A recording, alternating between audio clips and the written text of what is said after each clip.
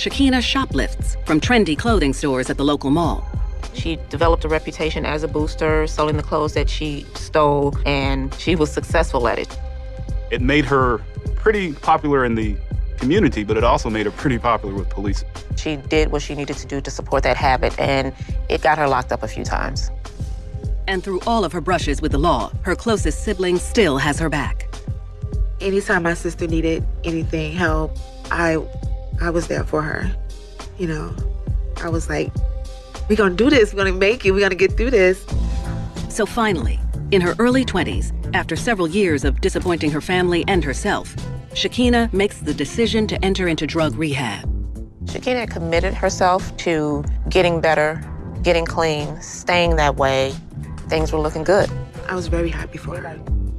Deep down inside, I know she wanted to, do what was right. Then one day, during a group therapy meeting, Shakina catches the eye of a handsome fellow patient, 39-year-old Dion Banks. Dion Banks was this tall, good-looking guy. She immediately was drawn to him.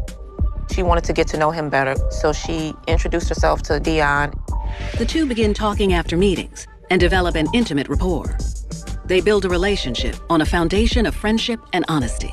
He had trouble with the law, trouble with gangs, and that he was in prison for murder. Most women would have run away from a situation like this.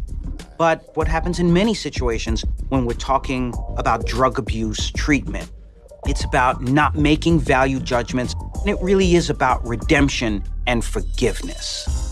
Shakina and Dion's budding relationship seems more stable and intimate than anything she's felt before. But the two will have to wait before they can express their feelings physically. When we look at drug abuse treatment, it is very frowned upon for the patient or the person going through the rehabilitation to engage in romantic liaisons, because it's really easy for that drug dependency behavior to now be transferred to a codependency behavior in a sexual or loving relationship with someone else. Dion and Shakina tried hard to abide by the rules, and they grew even stronger.